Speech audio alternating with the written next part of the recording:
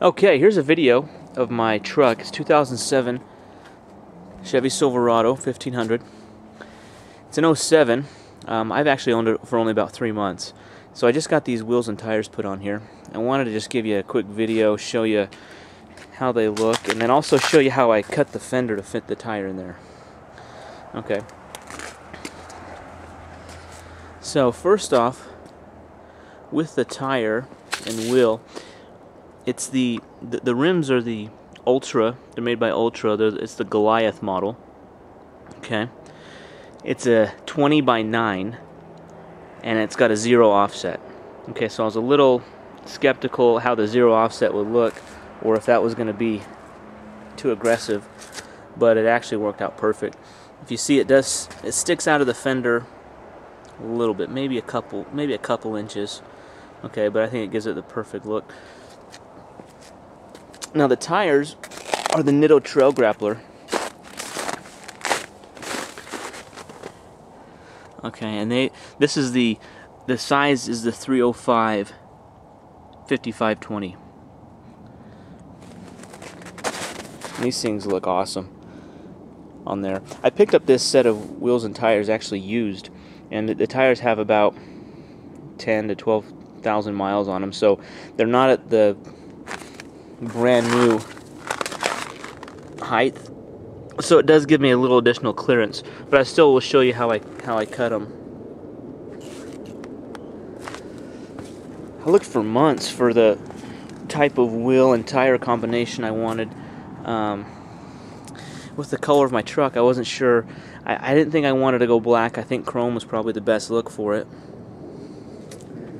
And so let me give you an idea here. I'm going to start it up and turn the wheels and show you how it clears.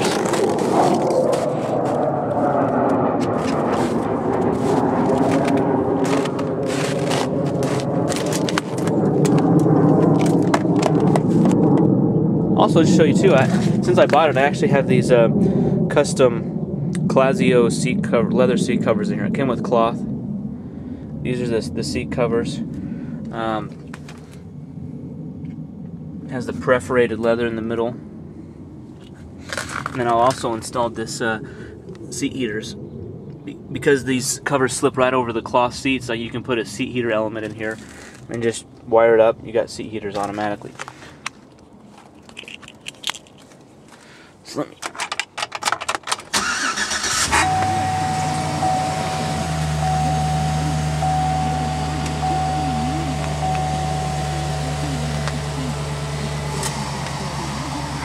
Turn.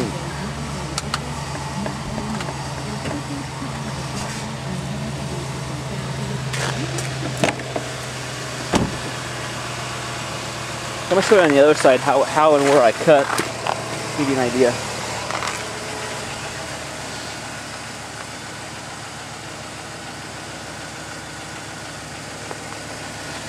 Okay, so the only place I had to actually cut is in the front wheel well here. A piece of the plastic liner I had to cut. Okay, if you see here,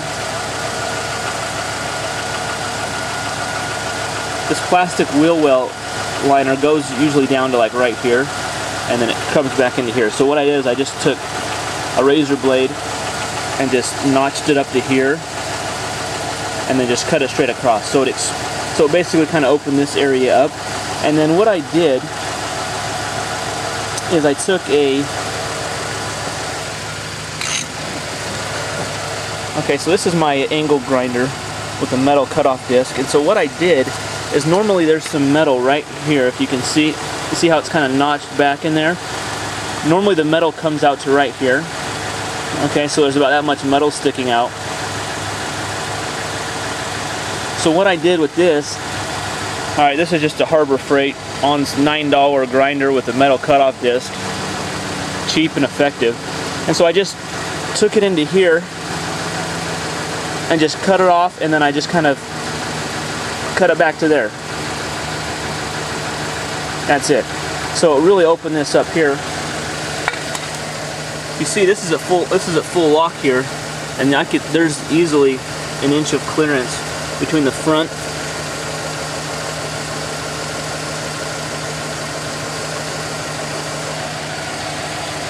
And let me show you what I did. Let me show you what I also did to the front here. You probably can't see, but what I did is I took this heat gun and I heated up just this front plastic part here, and then what I did is I just kind of tucked it under, so that way that if the wheel is to ever rub on this, it wouldn't catch and flip it back. So that way it's kind of tucked under. So that's the only modification I did. It does have the Rough Country 2-inch level kit on it. Let me show you how it's clearing over here. Okay, so this is on the other side. This is with the wheel turned this way. And this is it clearing right past the, you can see where it's notched out right here, the tire's right here. So let me move it a little here.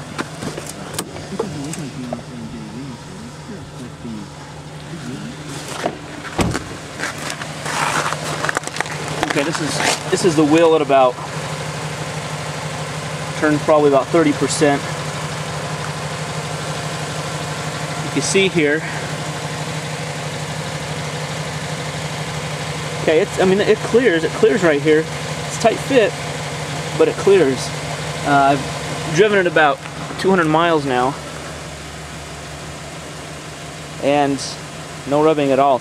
None that I can hear. It may rub a little bit on this front here, but again, if you just heat this up with a heat gun and then just tuck it under so there's not a straight edge sticking down, but it's tucked under, it'll allow the wheel to, if it does, rub against there and not flip that back, not make any noise. So I'm extremely happy with how these look, how these are working. Nothing, the back, you don't need to do anything in the back to fit this tire. Okay, it fits perfectly, no modifications in the back. It's just the back of the front wheel well that I had to really cut or modify.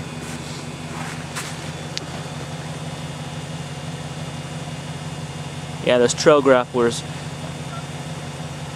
Doing some research, I was a little concerned about the, maybe the tread wear, maybe riding a little rough, noise, but I've only driven a couple hundred miles. But the noise really is not that big of an issue at all.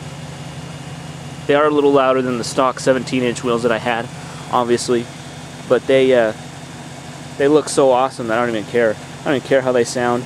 I don't even care how they ride. They look freaking awesome. So really excited about them. So just a shot from the back here. You can see they do poke out a little bit with that zero offset, but I think it gives it a awesome looking stance. Alright, that's my truck. Thanks for looking.